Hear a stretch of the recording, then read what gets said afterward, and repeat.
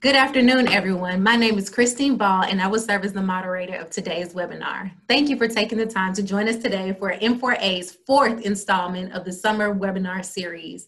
The webinar today is titled Building Your Academy, Lessons Learned from the AU Eagles Leadership Academy. We are pleased to have with us today Spencer Bonahome, Senior Academic Counselor, American University. American University was the recipient of the 2020 N4A Model Practices Student Athlete Development Award. The Model Practices Award is presented annually to a university or college that displays best practices in their academic and student athlete development programming. N4A recognizes two Model Practices Award recipients, one in the area of academics and one in the area of student athlete development. Spencer, congratulations to you and your team at American University. Now for today's webinar. If you have questions throughout the course of the live webinar, feel free to use the Q&A feature at the bottom of your screen. Please note, I will moderate a brief question and answer session at the conclusion of today's webinar. At this time, I would like to pass things off to Spencer so he can kick off today's presentation. Spencer, the floor is yours. All right. Thank you so much, Christine, and thanks to everyone who is able to tune in so far today. I'm excited to share a lot more with you about our AU Eagles Leadership Academy and hopefully give you some things that will help you at your own institutions. Just in the way of a brief introduction, again, my name is Spencer Bonahome. I work at American University as a senior academic counselor and oversee all of our student athlete development and leadership programs. Work a part of the awesome Rockstar Student Athlete Support Program team at AU. Couple other things just to share about me. I am a proud graduate of Marquette University and also my graduate degree from Ball State University's Chirp Chirp there. And again, just really excited to share what is almost 4 years worth of work in creating and changing and building out this Leadership Academy. So let's get into it. I'm going to start off with today's mission and goals. And I had to start off with a GIF of my all-time favorite, D. Wade. So you can just imagine that I'm channeling his energy here, giving you the game plan for the session. My mission is just to share hopefully something of value with you and to have some fun along the way, sharing about our AU Eagles Leadership Academy. You can see our goals here as well. These are the things that I'm hoping to kind of guide our session today with, providing you an overview of the Academy, really getting into the process of how I went about creating it and implementing it and changes along the way. And then summarizing each of the 4 components of the Academy and sharing a lot of the lessons learned that have come up through the years of building this. And a lot of those things are things that have come from other people in our N4A family, the NCAA leadership development team, mentors, friends in the industry, many of you. So hopefully I can pass some good things along to you today. So the AU Eagles Leadership Academy, as I mentioned, the process for building this started over 3 years ago. And I'm excited to share some of that progression with you today. To start, I'll just share the big picture framework of the Academy. It's important to note that it's made up of a lot of different components. And so the way you'll see it split here is that 2 of the components are very intentionally focused on teaching and engaging in leadership development. Those are our Emerging Eagles and Rising Eagles programs. And then on the other side, we have programs that are a little more focused on putting that into action, looking towards the future and finding ways to really practice leadership and develop other important skills and things that will help our student athletes for well beyond their time at AU. But before we can go into the details of each of those components, we need to do a little rewind. Hopefully we've got some Hamilton fans out there. This is my favorite scene visually in the musical. And so what I want to talk about first is how did we get here? How do we get to that framework that I just shared? And where should you start or things you should consider if this is something you're looking to build out at your institution? And the first thing I can say is that it really should start with establishing your mission and goals. And that's one of the reasons even that I started this presentation with showing you the mission and the goals for this session. But I actually want to rewind even a little bit further than that and talk about a couple of the other things that you can do early on and that I would advise to do early on. And the first is to gain support from key people at your institution. For me, that started with my boss, Ashley Rosendahl, who's awesome. And luckily she's been a supporter since day one and really has helped me to build this out through the years. And it's also important to get support of other important people in the department, your athletic director, coaches, students. But I pushed that off a little bit. I wanted to start small. And so the other thing that I think is important before establishing your mission and goals is actually our lesson learned number 1 for today. And that is to learn from your people.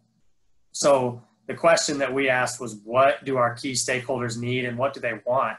And we wanted to avoid, falling into that trap of just deciding what they need for them or thinking that we have a great idea for a program and running with it without really getting the input. So we went about determining what our key stakeholders needed in 2 different ways. The first was a really extensive survey of our student athletes, and we asked all types of questions on this. We asked questions about leadership, about what kind of events they'd want to see happen, speakers, cohort programs, all kinds of things there. We asked questions about how frequently they would want to meet for programs.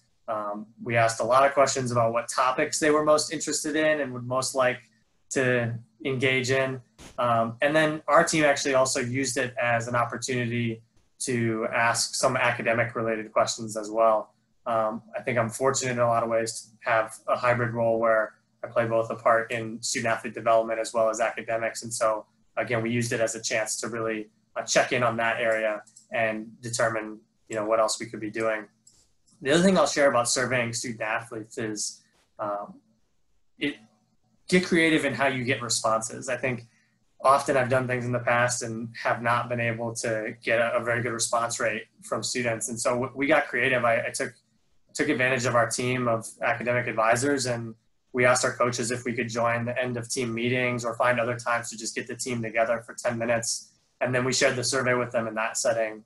That way we knew we were getting a lot of response and we could help answer questions if people had them as they were doing it. And that really helped us to get a full picture of what our students were thinking. And then on the other side, we had a survey for our coaches. This was a little more open-ended, really for them to share more broad feedback and input on what they see on their teams and what they would like to see in the leadership development for their student athletes. Beyond that survey, I sat down with as many coaches as I could, and I think I ended up sitting down with all of our head coaches and a good number of our assistant coaches to kind of pick their brains about things as well. And so that's where we started, learning from our people. And then that leads to our lesson learned number 2, which is start with why. A little shout out to Simon Sinek here in his book. If you haven't read that, it's a good read. But after gathering all that information, it was important for us to establish a mission and goals for the program.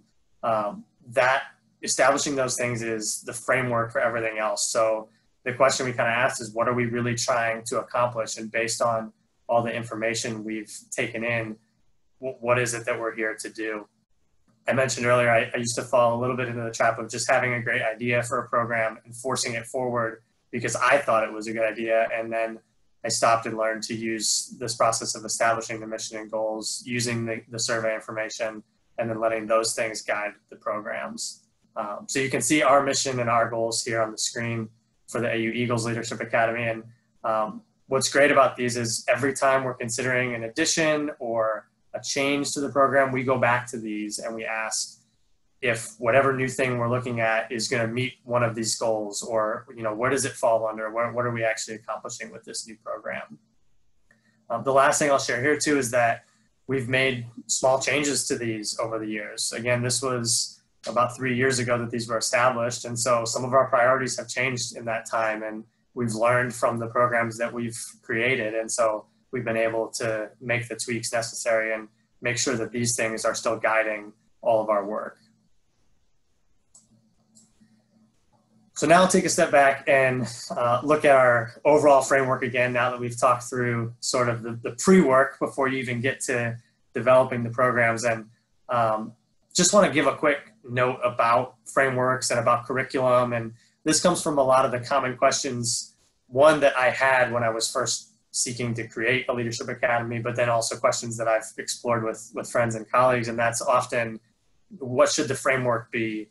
What topics should we cover? How do I create the curriculum? Some of those kinds of things. And I'll say, from talking to so many different people in the field, there's no one right framework, right? Like a lot of places have one leadership institute that's one cohort of students Others have different stages of leadership development.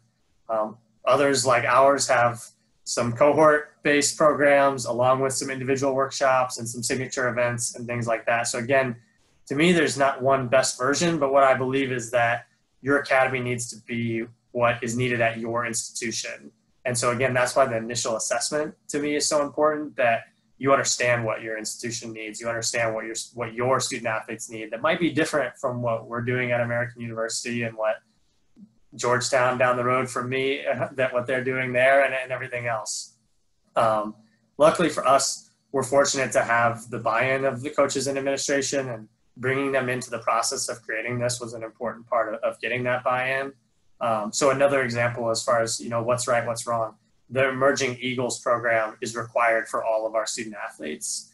That might not be possible at some other places, depending on the number of student athletes that you have or whether or not all of the coaches are on board with the program. And so that's okay. So you need to learn from those things and create what fits for your institution. And then just a quick note on curriculum, I would give a similar answer there as far as, what's the right curriculum. If you've done any kind of reading about leadership, different theories or books on leadership, there's obviously many different ways to do it and even more ways to try to teach it and help people develop in it. So what I would say is throughout this, I'll share some of the topics that we cover, but especially with leadership, there's so many different ways to do it.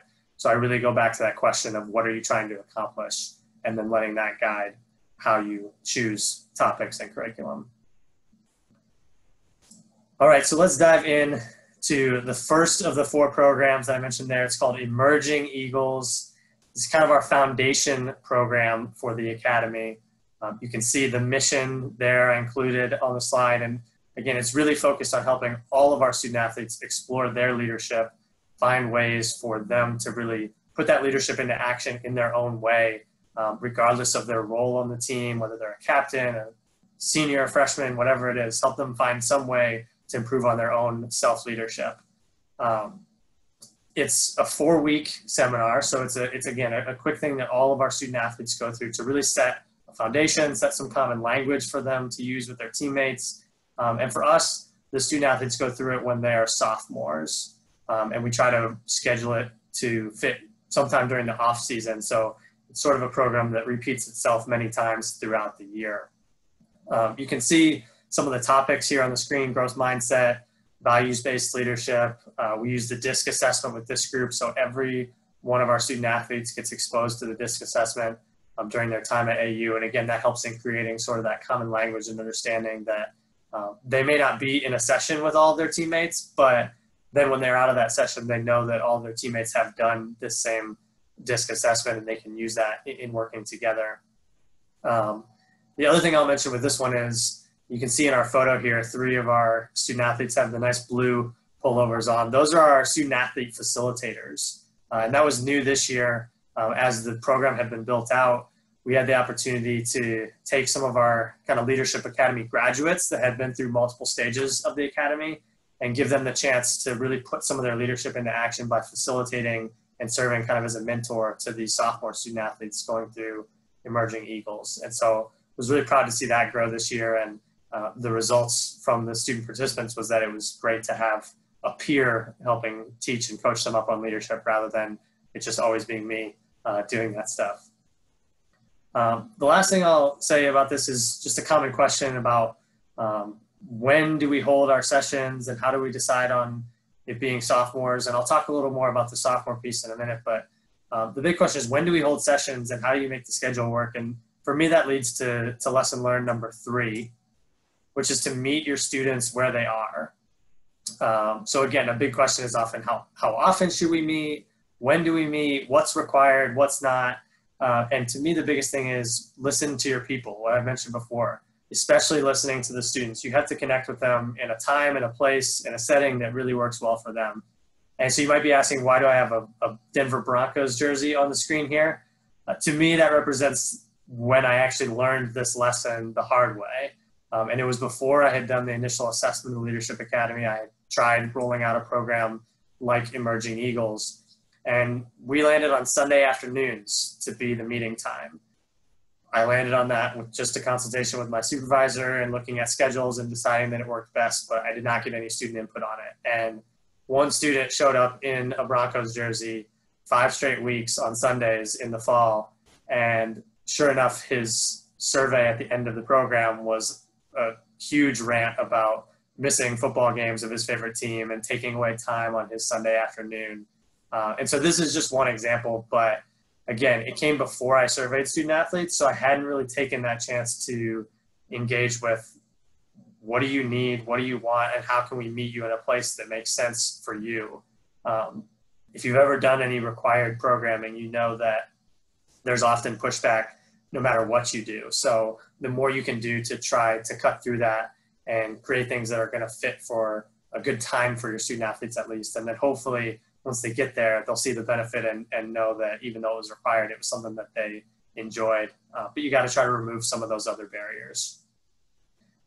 Then just to follow the end of that story, the lesson learned was when we did the survey, we asked what would be a good day of the week that students would want to meet. And the resounding results were Mondays and Tuesdays, which for us was great because they're days without competitions for the most part. So we could move things to be in the evenings there and really fit for what our student athletes needed and wanted a little bit more. The other question that you see on the screen here is why don't you start with freshmen? So I mentioned that our Emerging Eagles program is all of our sophomores. And again, this is a lesson in learning from what's going on at your institution and meeting your students where they are. At AU, we have a course that's called the American University Experience, and all first-year students at the university take the course. We have our first-year student athletes in sections of the course together for the fall semester, and I'm fortunate enough to get to teach those. And so for us, we have that really detailed touch point with our freshman student athletes in the AUX class. And so if we started with freshmen, we kind of came to the conclusion that it would feel like overload for them to have their whole AUX class with me all fall and then throw them into a leadership academy program. I honestly thought that they would be sick of me. And it's not only something that just came from thoughts, but we actually tried it. The first year that all of our student athletes were in AUX together, we had some of our freshmen do Emerging Eagles as well. And it was overload. So we've shifted it at this point. We learned from that. And now we're trying to meet our students at a place that's a little better for them and connecting with them during their sophomore year. So that was Emerging Eagles, the foundation of the academy. And now we'll go to part 2, which is Rising Eagles. Again, you can see our mission there. I wanted to make sure I was consistent in sharing that to, again, reiterate that each level of this, we have a mission and goals that go along with it. And I didn't list all the goals on the screens for all of this to not overload the slides, but the goals are really what we use to guide each individual session. So rather than saying, here is a topic that I want to cover, we say, what is the goal of Rising Eagles as a whole? And then what topics can we choose that help us meet those goals? So as a whole, Rising Eagles is our more advanced leadership development program. You can apply to be a part of it after you've completed Emerging Eagles. So this is the one where there's a little more buy-in from the student athletes. They're making the choice to step up and apply to be a part of it. It's juniors and seniors. We meet monthly, and that goes throughout the course of the year. So we typically end up meeting between 10 and 11 sessions over the course of the year. And then we have a lot of touch points in between those full group meetings. So this group has a lot more engagement outside of those sessions where they'll have one-on-ones with me to discuss their progress in their leadership journey. I'll give them homework to talk with a coach or a teammate or a group of teammates to share, some of the things they're working on in their leadership and how their coach or how their teammates might see those things playing out and how they can give them advice and help and accountability in that journey. Another thing that I'll share, I mentioned here, that students can apply to be a part of this after they've completed Emerging Eagles. And this is a lesson learned, but it's a tip that falls right in Rising Eagles, is to use your applications wisely. And what I mean by that is, what I've learned to do is, as a part of that application, I actually ask the student athletes who are applying to share what are topics that are interested to them, or what are areas of leadership that your team needs additional support in. And so beyond learning, why they want to be a part of this program, it gives me a great roadmap for things that they're thinking about. And then I use that in building the curriculum for that year. So it's not a standard curriculum that's exactly the same from year to year. I truly bring the students into that process of sharing what they need, what they want, and then we can try to adapt the goals and the specifics of the curriculum in those sessions to really fit with what they're looking for. I think the other thing that it does is it creates some buy-in and some engagement from them from the start. So on week one, I'll tell them, hey, here's what you all said in your applications. Here are the things that are important to your teams, and we'll address those throughout the course of this year. And I give them a chance at the end of every session to share if there are new things that have come up, if something's going on in their team that they want to share with the group, and kind of throw it around for ideas. We'll do all of that here in the Rising Eagles format. And so then lastly, I'll just share again, this group is really focused on putting leadership into action and leading others. So we have a whole set of different topics, and I just mentioned the topics are always rotating based on student feedback, but some of the things from this past year were emotional intelligence was a huge one. That was kind of a thread throughout the program, and it touched in a lot of the different sessions there. We did a lot with trust building. We used the strengths assessment to talk about strengths-based leadership. Had some great sessions on positive team culture and how you can build that, how you manage conflicts and face adversity in some of the challenging situations. So definitely some deeper topics and some really great chances for the students to see where these things apply to their teams and to their lives. All right, lesson learned number 4. This is a great GIF. I have to give a shout out to my friend Bryn Seidenstricker. She tweeted this one at me in the creation of this presentation. Lesson learned number 4 is how do you get people to participate? And I thought this GIF was very fitting for this topic, because if you're like me, you've maybe felt like the girl in this GIF of trying to get people to participate in a program and maybe people not showing up or not understanding the benefit that it can bring. But in all seriousness, I do often get asked, how do you get people to participate? And I mentioned just now, speaking specifically to Rising Eagles, that the students need to apply. So that even in and of itself provides a little bit of another barrier for people to really step in and want to be a part of it. And so a couple of different things that we do. One is coach nominations. So specifically for Rising Eagles, we let our coaches nominate people that are maybe on their radar as maybe they're already a captain or someone they see some leadership potential in that they think could benefit from the extra development through the program. But we also know that there are other students who maybe are not identified by their coach as leaders who can really benefit from a program and grow in a program like this. So this is open to anyone to apply, not just those that are nominated by their coach. And so there's other ways that we need to try to connect with those people.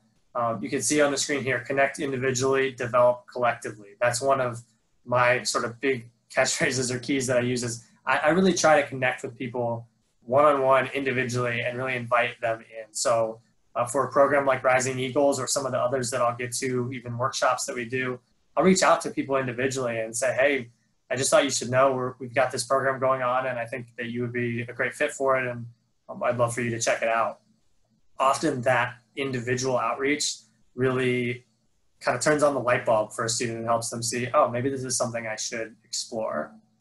And then beyond that, I really advise that you use your people. So luckily for me, I can connect individually with most of our student athletes because, as I mentioned, they're all in my class freshman year. So from day one, I pretty much get to know every single student athlete that comes through AU.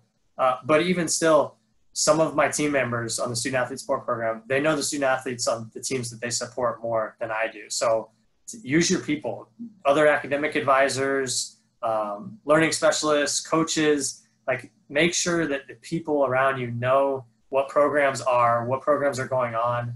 You can ask them to recommend people to you, then you can reach out to them. Or, what I do with my team is they know what programs are going on for Leadership Academy. And I say, Aaron, Lydia, my team members, hey, who do you think would be good for this program? And do you mind sending them a quick email to tell them that it's coming up?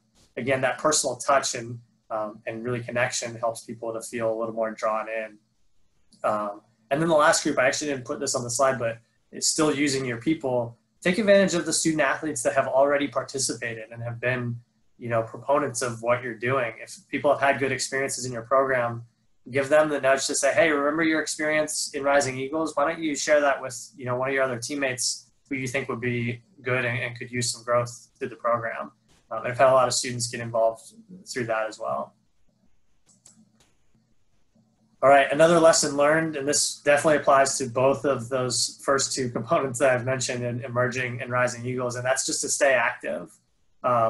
The first and biggest thing, and I even tell them this on day one in every program, is this is not another class. And I believe our students have enough classes, and whatever I can do to make this not feel like the lecture that they're sitting in, I want to try to do that. Now, at the same time, I do still bring in great readings and very detailed leadership theories and things that you could see in an academic classroom. But again, I just focus on not making it a lecture and making it as different from the traditional classroom as possible. And really that happens through active learning. You see a great photo here of one of the activities we did with the Rising Eagles group this year. That was a lot of fun. But active learning comes in so many different forms. It could be games, team building, other activities, different ways of having group discussions, getting people moving around the room. The biggest thing I can say here is mix it up, have fun, keep things loose, but in all that, don't lose sight of the goal, right? So we can have fun and we can engage with our peers and we can still learn something really important in a session. So it's finding that balance that can be really beneficial. Another random example is even, I've included a few GIFs in this presentation. That was my way of trying to keep this a little bit light. I'm sitting in a room by myself staring at a computer screen, so hopefully you've gotten at least a little amusement out of the GIFs in the presentation, but things like that can help just make it feel a little more lively.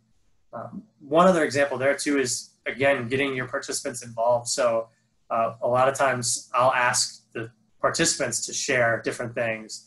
For this presentation, I asked people that follow me on Twitter to share their favorite GIF, and I got a few responses, and so those got brought into the presentation. I've done that with students in the past as well, or I'll ask students to share their favorite song currently, and then I'll use that to make a playlist that maybe plays in the background when we're doing reflection or coming in and out of the room or different things like that. So just finding ways to bring them into the process to keep it light and keep it fun.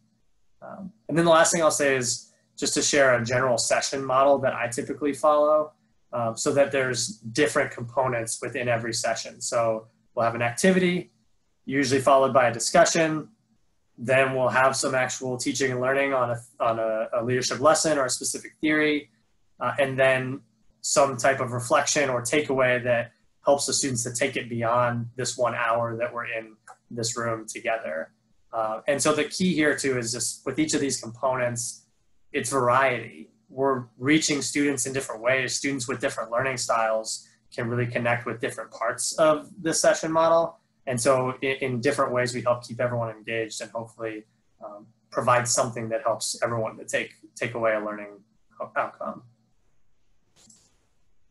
All right, quick pause in my presentation for some shameless N4A plugs. I am a longtime member of the Membership Recruitment and Retention Committee from N4A, and two things going on right now. First is the mentor program. We've got record numbers, I hear from Kelsey Scher, who's overseeing the subcommittee for the mentor program, but we'd love to shatter the mentor and mentee records this year. So if you're not signed up yet, it'd be great to have you in the program. Specifically, we always need more mentors. We typically get way more mentee requests than mentors. So even if you've only been in your position for a few years or in N4A for a few years, there's certainly someone that you have wisdom to share with, maybe a younger professional, a GA that's in N4A, something like that. So the QR code there should get you to the application, and I really hope that we'll get a few more people signed up from this presentation. And then I'll also share, as a part of the same committee, I am the subcommittee chair for the recruitment wing. And I would just ask that you encourage any friends who maybe are in the industry but are not in N4A, or GAs at your institution, people who are new to the field, anyone you know, invite them to join and share the gift of N4A with them today, because as you all probably know, there's no membership fees for this year, which is awesome that N4A is supporting us in that way. So share that gift with others, and hopefully we can continue to lean on each other through this year that's going to be wild for everyone. All right, back to the AU Eagles Leadership Academy, and we'll get into the third component, which is Soaring Eagles. Once again, the mission is there, and we have goals that go right along with the Soaring Eagles program as well that guide our work.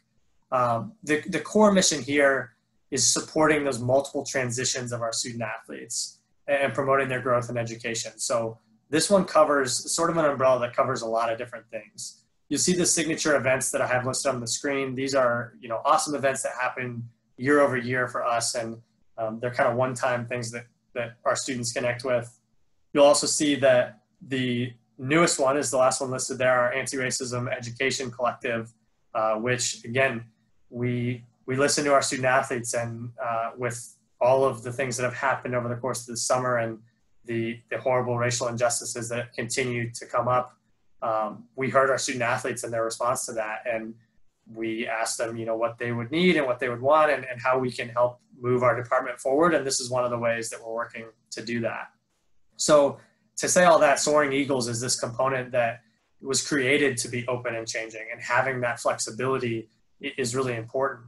And so adding this new initiative of the collective is just a really good example of finding ways to address the needs of our student athletes and our staff and coaches as well, because this program is touching everyone in our department in that way. And next up, I'll share lesson learned number 6, be flexible. That kind of goes in line with some of the things I was just referring to with Soaring Eagles. Shout out to my friend Christia Worthy for this GIF. She tweeted it at me last night. I think many of us can probably relate to that feeling in some ways right now. But the reason I think it fits for this lesson is you have to be flexible, and you have to understand that even when it feels like there's a fire going on around you, it's time to adapt, time to make the shift, and things are not going to be the same every year from year to year. I'll share just in the context of our Leadership Academy, even the pieces of this that started almost 4 years ago, those things are constantly changing and adapting. And as I mentioned, we tweak the goals, or we make a change to the curriculum, or we add new workshops in Soaring Eagles, or we expand to a new population of our student athletes for one of our programs, different things like that. So just continuing to be flexible, not getting stuck in one specific path, is something that's really important. And then along with this, I'll give sort of advice for people that are in small schools or smaller units, and or people in hybrid roles like mine. I mentioned at the beginning, I'm an academic advisor and academic counselor, as well as overseeing all of our programs in the Leadership Academy and student athlete development. And what I've come to learn is that you can't do it all, right? So you need to find the spots where you can be most effective, and then do those things at the top level. And I've continued to learn that lesson a little bit the hard way, even this summer, with adding some new things and trying to decide, with that add, is there somewhere where we need to pull back in a different component of the academy, just so that I have enough capacity to do it, and so that it's something that's still fitting for our students. So those are kind of the two questions that I ask: is, do I have the capacity, and do the students absolutely need and do they want this new program? And then if it's not, find ways to connect with campus. So one of the best examples for us is we do a few programs that are focused on career and professional development, but I look around at other institutions and I know that there are schools doing a lot more than we are. And that's okay. Some of those have more staff or different priorities, and I've learned to be okay with that.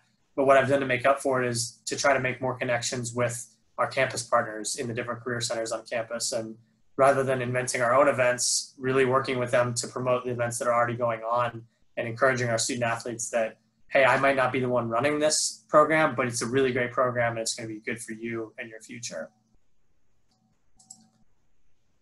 All right, the fourth and final component of the AU Eagles Leadership Academy is Eagles in Service.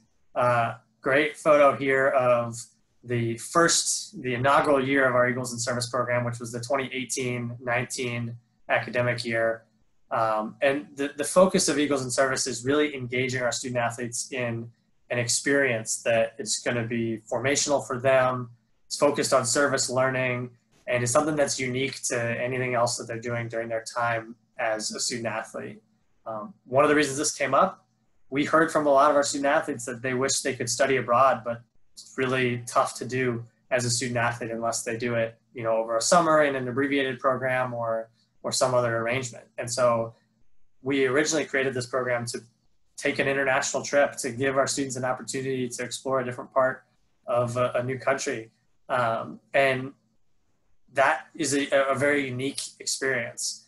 But then we kind of rolled back as we were creating this to decide, okay, we want this to be more than just a trip. It's more than just a 1 week thing. So the students actually apply for this well in advance of the trip, at least for the first year for our trip to Paraguay. And once the cohort is selected, we have regular meetings leading up to the trip where we have a whole leadership curriculum that goes along with it. We explore servant leadership theory, and we talk about what it means to go to a new country and what it will mean culturally to meet folks that you've never met before in an area of the world that maybe you've never been to before. And then the trip is just the culminating event of all of that. It's kind of the cap on the experience. So we want to make sure that it's not just, hey, this sounds cool, I'll take a trip, but that there's a lot of development that goes along with it. And as we move forward, we've made the decision that it's going to be on a 2-year cycle. So it's not an international trip every year, but every other year. Many of the students that I spoke to about maybe participating in it shared, yeah, I would love to travel, but there's also a lot that we can do here in the DC area. So we heard that loud and clear, and with fitting in the mission of Eagles in Service, we're still going to have a program that is focused on creating a specific experience. So it'll follow a similar model to the international trip with a cohort of students and all that, but our focus will be those students helping create and carry out a project here in our local community. And I'm really excited to see that happen as we move into the future in the coming years. So that's Eagles in Service. That's the 4th and final component of the Academy. So I've got 2 more lessons learned to wrap up here. The lesson number 7, evaluate and assess. It's not that scary. This is a huge topic, and there have been full presentations about this. I know I've sat in on some of them at N4A in the past, so I certainly don't claim to be an expert or know everything about assessment, but I've learned a lot from some of our great colleagues in N4A. And to me, this goes back to the thing I've been mentioning really throughout this whole presentation, which is establishing your mission and goals. So when you know what you're trying to accomplish, it's much easier to measure. So that's kind of the thing number 1, is if you gotta have those things in place to really be able to assess them. Then I'll say what's been really useful to me is using pre and post surveys to measure growth. So what I'll do is create the same or very similar questions that are geared toward each of our goals and geared toward each session or each piece of the curriculum. And I'll have students answer those before participating and then once they've completed it as well. And this has just been super helpful to help us track, where they think they were at the beginning of the program and how that's changed after participating. I've been able to use the results very specifically to see if our curriculum is actually hitting the mark and meeting those goals that we've established. I'll give one example. 2 years ago in Rising Eagles, we had 1 session about emotional intelligence. We covered it in one of our monthly sessions, and the results on the survey at the end of the year were not great. The growth in the understanding of what emotional intelligence is and how the students were using it on their teams, it showed almost no growth in that topic. And so that actually helped me guide the changes for the next year. And I had to figure out a different way to go about teaching emotional intelligence and go about helping our students to understand it. And so I mentioned earlier, the shift I made was to really make it a part of the entirety of the program, not try to teach it just in 1 week. And that really helps the students connect with it on a little bit of a deeper level. And so all of that, I think, really speaks to the final piece here. And my supervisor really helped me to get to this. And even her supervisor, Jimmy Ellis, who I think maybe joined in on this presentation as well, helped us by saying, how will I use the results of this question? So on the first survey I ever created for the first shot at any program in the Leadership Academy, I had all kinds of questions about, did you enjoy this program? And I can't even remember some of the specifics of them now, but I didn't know what I was going to do. Even if the results were really good or really bad or somewhere in the middle, I had no idea how I was going to use those. So now for any question that I do on an evaluation or assessment, I ask myself, how will I use this, whether the results are really good or really bad or somewhere in the middle? What am I going to do with it once I have those results? If I don't have a good answer to that question, then asking that question on a survey is probably a waste of time, and then it's wasting more time for the students in filling it out. So that would be probably the biggest piece of advice I can give, and something that's been really useful to me in trying to assess each of these different pieces. All right, last but not least, lesson learned number 8. This is our final gift that comes from a great friend and mentor of mine, my old boss, Dr. Karen Lee at Ball State. She sent me this one, and this is, I think, a picture of how excited she gets to see me, but also it should be how excited you are to share your work. So the area that I've probably learned the most and been able to make the most changes to this academy has come from talking to mentors, talking to our coaches and to coaches I know from previous institutions, talking to other people in the N4A family, talking to anyone. I talked to my partner about the things that I'm doing in the academy, and all of that sharing helps to just gain different perspectives from different people on what you're doing that might be working well, what new ideas, you never know what idea someone might have. So share it as much as you can, talk to different folks. And I'll say honestly, every time I've shared a piece of this program, I've typically come back with a new change, something to add, something to make it better. So whether you have a chance to share it in a setting like this or just one-on-one with somebody that you know, I definitely encourage you to do that. So with that said, that kind of wraps up the presentation here. Again, I really appreciate everyone that logged in to be a part of this. Hopefully, to go back to my original mission and goals, hopefully you had a little fun, and hopefully I shared something of value that you'll be able to use at your own institution moving forward. So that's it for me. My contact info is here. Please don't hesitate to email, reach out if I can help with any ideas going forward. And I know we have a little time left, so hopefully there've been a couple of questions that have been posted, and I'll kick it to Christine, who I think is going to be looking at that, and hopefully I can answer some questions if you have any that are still coming in. Absolutely. Thank you, Spencer, for all of your insight and for sharing some phenomenal information with today's participants. At this time, we have a few minutes to take a couple of questions from all of you. As a reminder, please feel free to use the Q&A feature on the bottom of your screen to pose a question. We will attempt to answer as many questions as we can before the top of the hour. All right, our first question is there access to handouts or a template of the goals for your program? Yeah, so I create sort of a one-sheet page for the academy as a whole, and then for each of the different components that is great for sharing, for me, for sharing with coaches, and even sharing with our student athletes. And it really gives a picture of each program in sort of a one-page setting. And I'm always happy to share some pieces of those with anyone that's interested in seeing them.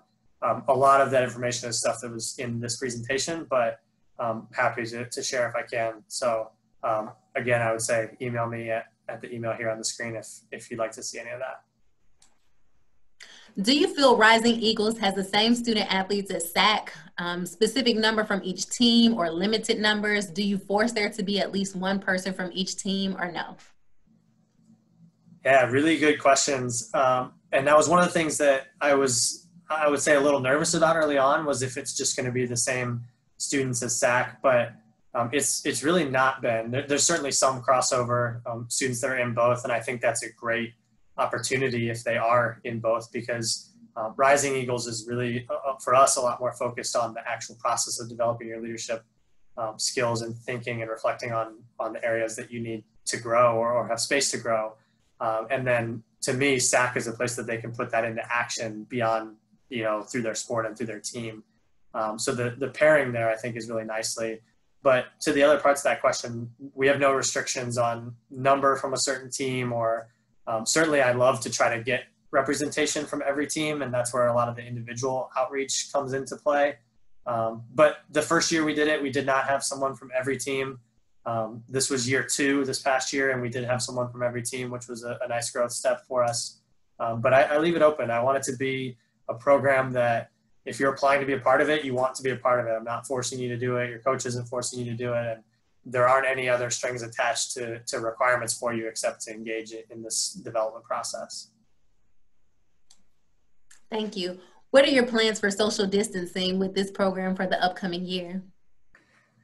Yeah, that's the question of the hour. Only reason I didn't touch on that in the presentation is I was almost certain someone would ask it. We're certainly making shifts. American University is in a fully online modality for the fall semester. So I couldn't get the athletes together in a room if I wanted to. It won't be allowed for me this semester. So one of the things that we've done is shifted a little bit of the timeline. So the Emerging Eagles program that I mentioned, which is number one, the foundation, we're going to hold that solely in the spring, where usually there's a couple of groups in the fall and a couple in the spring. That at least gives us a little time to see if things are different come spring semester and if we're able to get back to a closer to a normal setting. For the other pieces, we're finding ways to determine what we can do virtually and what we need to hit the pause button on. So Rising Eagles will continue as usual, but in a virtual setting. Still working through a lot of the specifics on how to keep things active and engaging in this setting, but I've been brainstorming with a lot of friends and colleagues and faculty at American and other things. So we're going to continue the show as usual there. And that goes for a lot of the other pieces too, is, if we can find a way to do it effectively virtually, we will. And if we need to hit the pause button for a semester, then we have to be okay doing that as well. Where do you get the funds for the service learning trip? Do the student athletes pay for it, or does the leadership program? Another great question. And for us, it's been a combination. So I'll say we've only done 1 year of the trip, so I can really only speak to that year. We had some funds allocated from our Leadership Academy that went towards it. And this was a piece I didn't talk in the presentation about, but if I had more time, I'd go into more detail about encouraging you to work with your development people on campus. And as you're developing a program or Leadership Academy like this, that's another one of the people that you should share it with is your development team. And then even ask if they'll allow you to share the presentation of the program with any key donors that might be interested in supporting student athletes in that way. And I was fortunate to have the chance to do that and share the vision of the entire academy with some of our key people within the AU athletics sort of development world. And so we were able to get some support toward our budget from that avenue. And then our student athletes pitched in a piece as well. So I think one of the key things for it was that some of our student athletes had to do some fundraising, and some of them had to work extra hours of their campus job if they have one or whatever it might be. And that just helped with them having some buy-in for the process as well, that it wasn't just, here, we're gift wrapping a trip to Paraguay for 10 days for you, but they're committing something to being a part of that experience as well.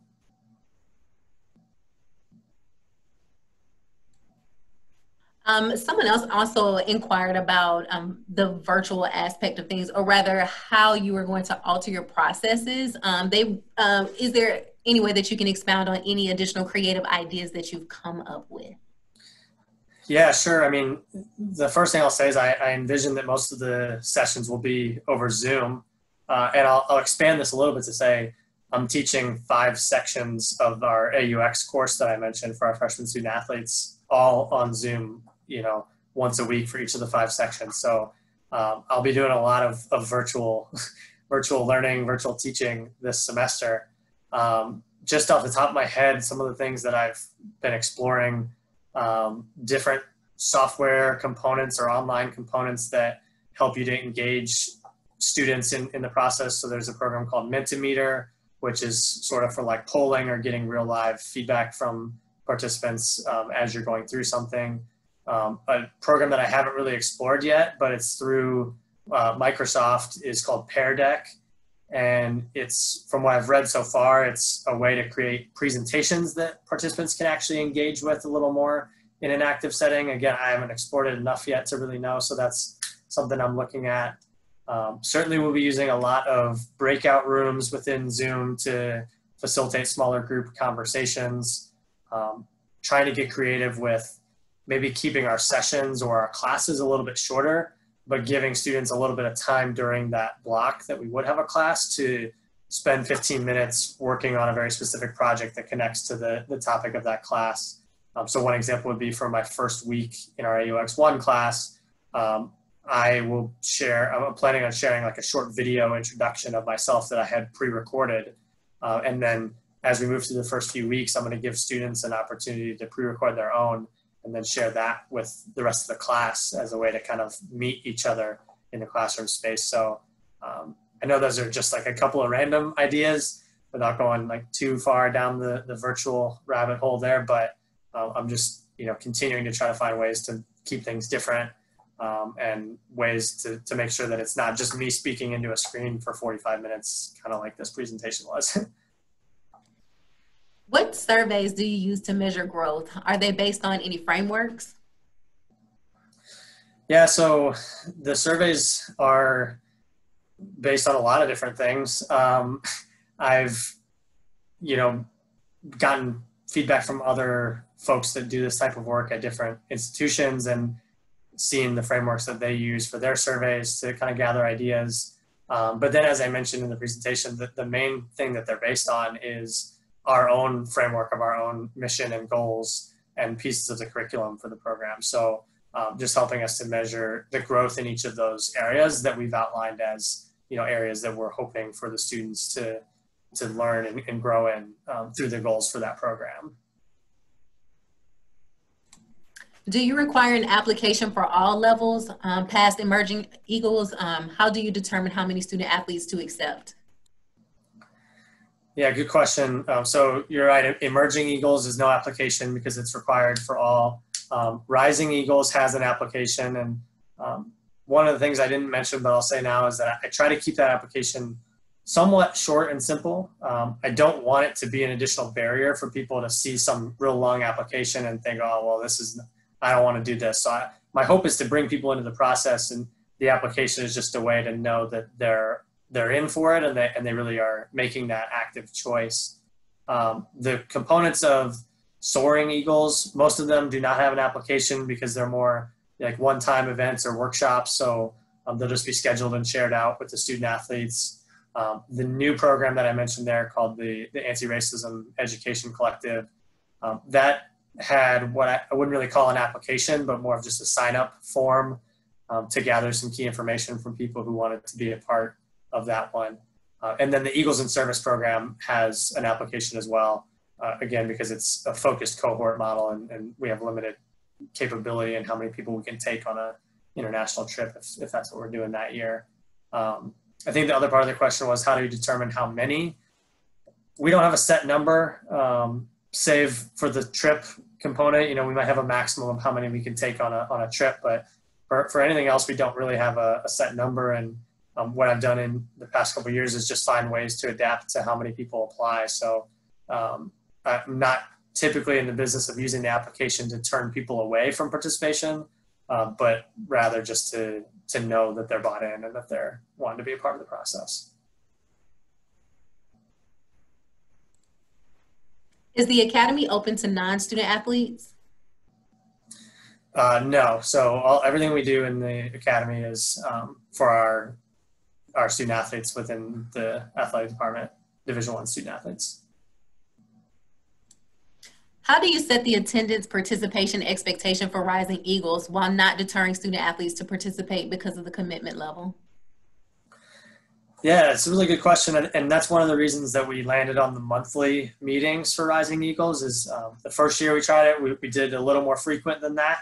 And again, was one of the questions that I asked the students after completing it. What would you want to see differently? Were the meetings too many, not enough, whatever? And so we heard that feedback and made the shift. And then as far as just setting the standard, we just kind of set that foundation in week one. We talk about the importance of why everyone's there. Typically, one of the things we'll do in week one is allow everyone to share a little bit about why they applied to be a part of the program and what they're hoping to get out of it. And that sort of puts it out into the universe, into the space of the group, so that there's some accountability within the group. And then I certainly set a standard as well by saying, here's what I expect of you. And I ask them, what do you expect of me as the facilitator? How can I help you grow? I haven't had any participation attendance type issues in the couple of years that Rising Eagles has been going. Certainly here or there, someone will not make a session for one reason or another. And I just try to connect with them individually then and make sure, one, just make sure they're doing okay. You know, if there's a reason that they weren't able to make it, there might be something else going on that I don't know about. Two, then it gives me a chance to catch them up on what they missed in the session. And then three, it's just to reiterate the importance of them being there and hopefully, you know, making it to the rest of the sessions.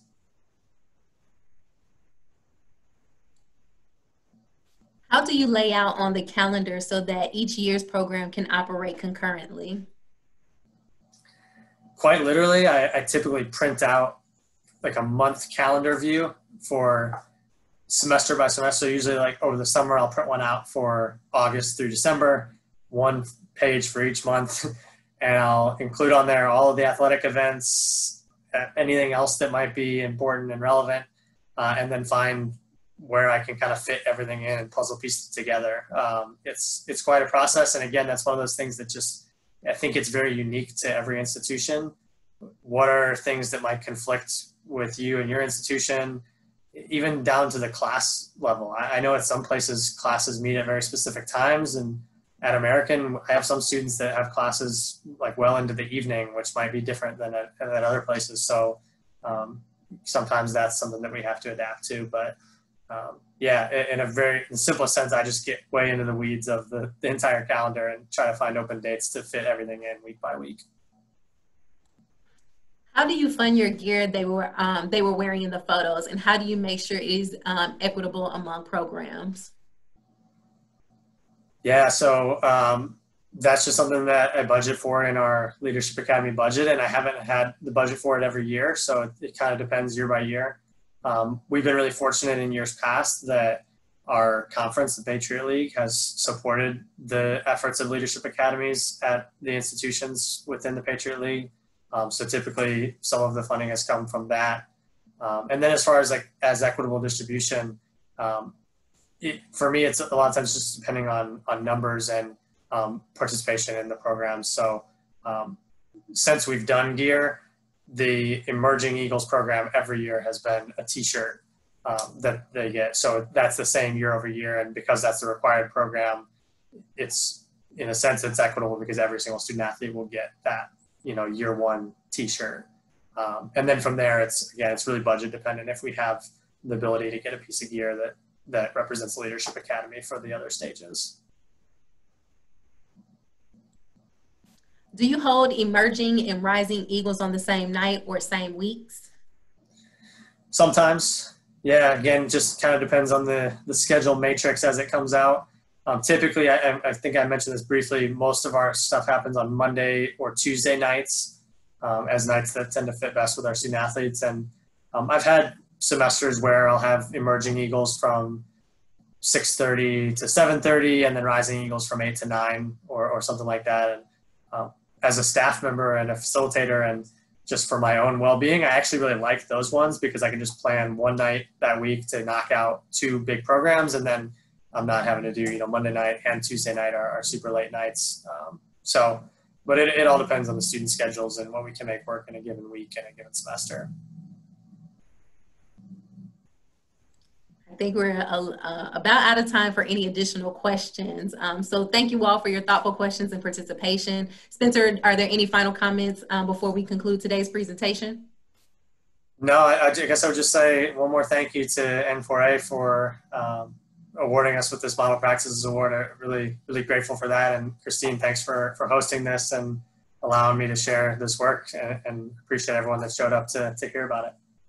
Absolutely. It was more than my pleasure, and this was phenomenal information that you shared today. So on behalf of N4A and its leadership, thank you for taking the time out of your day to provide some helpful information and best practices for our membership. That concludes today's presentation. We hope you all have a wonderful day, and thank you so much for joining us this afternoon. Take care.